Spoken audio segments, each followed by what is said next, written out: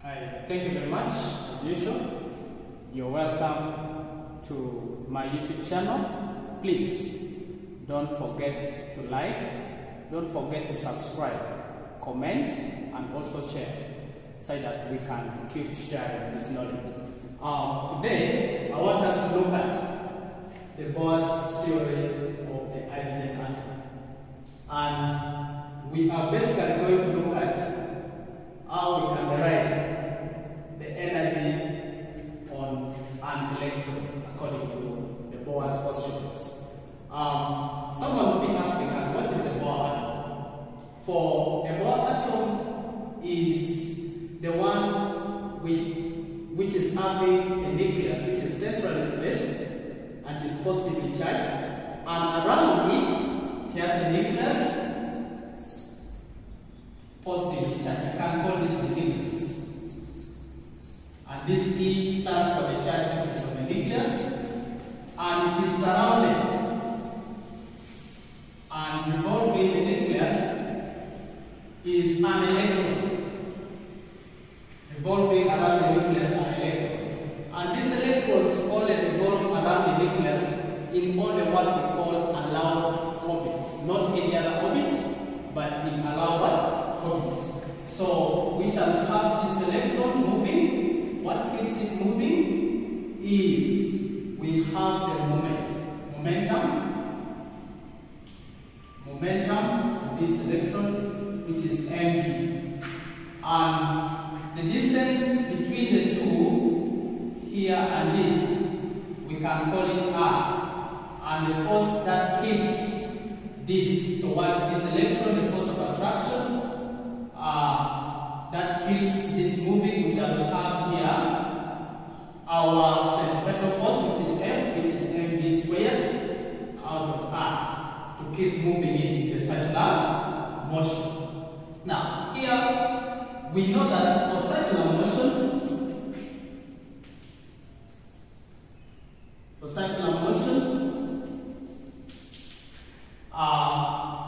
our centripetal force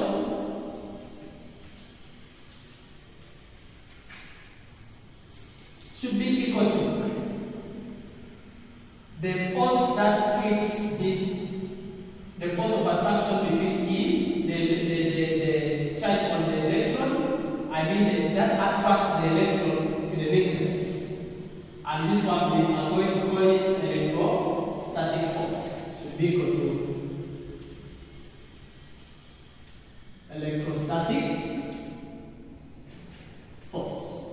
And this centripetal force, we get it by saying mv squared over r, this one.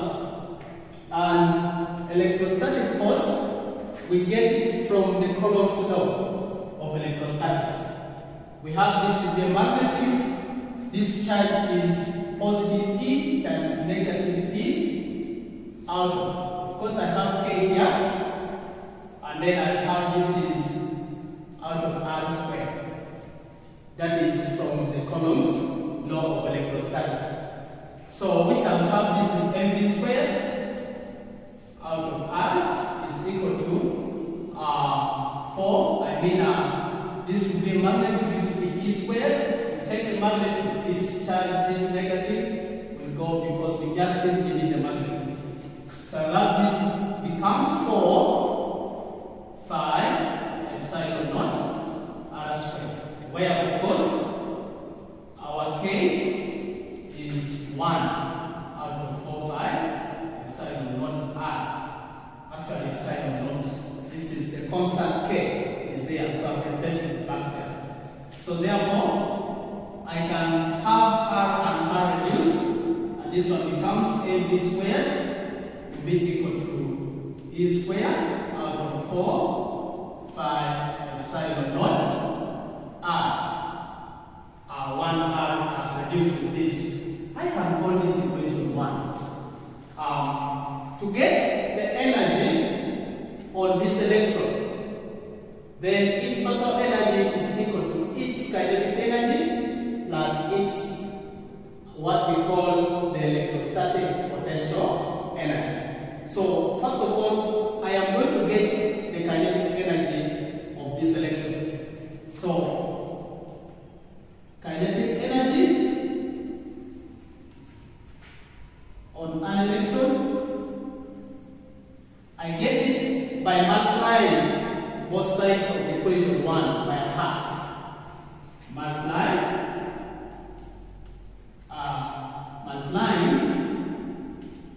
both sides of equation 1 by half, we shall have half times half mv squared will be equal to, I multiply this also by a half, will be a half times e squared out of 4 epsilon naught r. So by multiplying, you see I have a half mv squared. This one becomes the kinetic energy on an electron. So kinetic energy will give me is equal to e squared out of 8. 2 times 4 becomes 8. 5 epsilon naught r. This one becomes the kinetic energy of the electron. This is the kinetic energy of the electron. This is it. Kinetic energy on the electron. Similarly, we are also going to get what we call the electrostatic potential energy on the electron. So we say electrostatic potential energy on the electron, we call it PE, you can call it potential energy. So that electrostatic potential energy, we get it by still having K times E times negative E. Here we don't take the magnitude out of R. That is how we get the electrostatic potential energy on the electron. So this potential energy will give me 1 out of 4/5 epsilon naught times negative E squared out of R. So the potential energy becomes negative E squared out of 4/5 epsilon naught r. This one becomes the potential.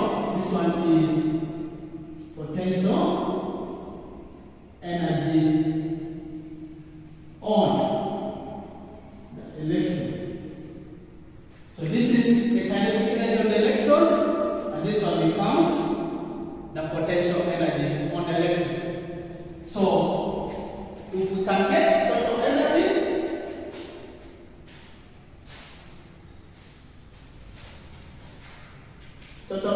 E on the electron,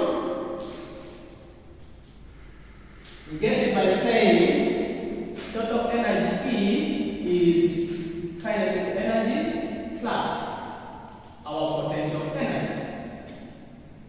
So in this case, we shall have that E will be equal to E squared out of 8/5 epsilon naught r. We add, this will be plus, this actually becomes a minus, E squared out of 4/5 epsilon naught r. That's what we have as the potential energy. So we shall have E, in this case, this will be 8/5 epsilon naught r. And when I divide this and that, this is E squared minus. This is 8 divided by 2, divided by 4 will give us actually 2. Times that will be 2 E squared. So this will give me negative E squared out of 8/5 epsilon naught r. So the total energy E becomes negative E squared out of 8/5 epsilon naught r. This actually is the total energy on an electron. But I can express this further in terms of the Planck constant, the quantum number, the mass of an electron by eliminating this R. We want to eliminate this R from this expression, and we see what kind of expression of energy we shall get. I say from equation 1, from this equation 1 here, I have that mv squared is equal to E squared out of 4 5 epsilon naught R. I am going to take one of the Bohr's postulates that the angular momentum of an electron is actually equal to a multiple of h out of 2 phi. Angular momentum from Bohr postulate or assumption, it says that angular momentum is mvr.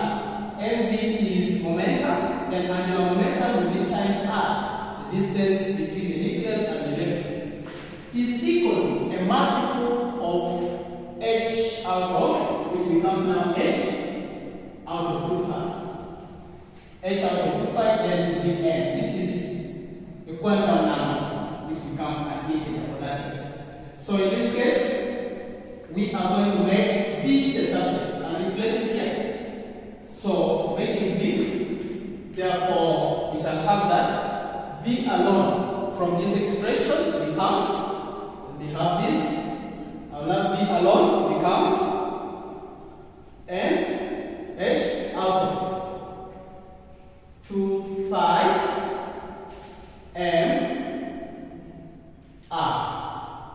That is for v from this expression. So I'm going to replace for v back into equation 1. So I replace for v back there. On replacing, we will have that. Therefore, love m, open a bracket, v is nh out of 2 phi mr squared. V is squared is equal to E squared out of 4 phi epsilon naught r. That's what we have. So I'll have this becomes m n squared h squared n squared h squared out of. This one becomes 4 phi squared m squared, and this one becomes also r squared. Is equal to E squared out of 4 phi epsilon naught r. So in this case, you see this m reduces with this, and 4 reduces with this m reduces with that. Our 4 reduces with that, and our 5 reduces with this. And here, I will see that this r reduces with this part. And then we shall have that n squared h squared out of 5 m, and then r is equal to E squared out of, here I only have epsilon naught. So my interest is to make r the subject. So you see that 5 m r e squared is equal to n squared h squared epsilon naught. So to make r the subject, I divide by 5 m e squared. I also divide here by 5 m e squared. So my r alone, this implies that r itself will be equal to n squared h squared epsilon naught out of 5 m e squared. This is my r. So after obtaining this r, we shall come and replace it to the expression of total energy. Now from E is equal to negative E squared out of, I have here 8 5 epsilon naught r. So I am going to replace for r where it is. So now E